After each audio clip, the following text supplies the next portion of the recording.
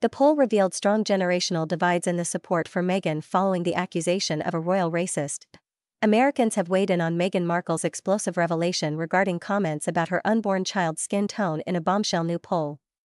The Duchess of Sussex accused an unnamed royal of expressing concerns and conversations about the potential darkness of the child's skin during a March 2021 interview with Oprah Winfrey. The controversy resurfaced in November and December 2023 with the release of Endgame by Omid Scobie, which, in its Dutch edition, identified the royal in question. Meghan had previously refrained from disclosing the royal's identity, citing potential damage.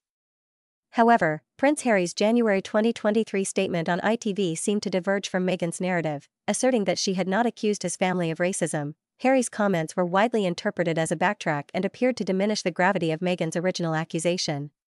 While Meghan emphasized the potential damage of revealing the royal's identity, Harry maintained a distinction between racism and unconscious bias. Newsweek commissioned a poll from Redfield Wilton, surveying 1,500 Americans to gauge public sentiment on the acceptability of speculating about the skin color of a mixed-race child before birth. According to the poll results, 51% of respondents deemed such speculation unacceptable, while 28% found it acceptable, and 21% were uncertain. The generational breakdown revealed that baby boomers, King Charles's generation, were the most likely to condemn such remarks, with 59% disapproving, compared to 20% who found them acceptable. Surprisingly, respondents in the 27 to 42 age group were almost evenly split, with 39% endorsing speculation and 42% condemning it. Notably, baby boomers were the only age group that did not advocate for revealing the identity of the royal involved, with 19% supporting.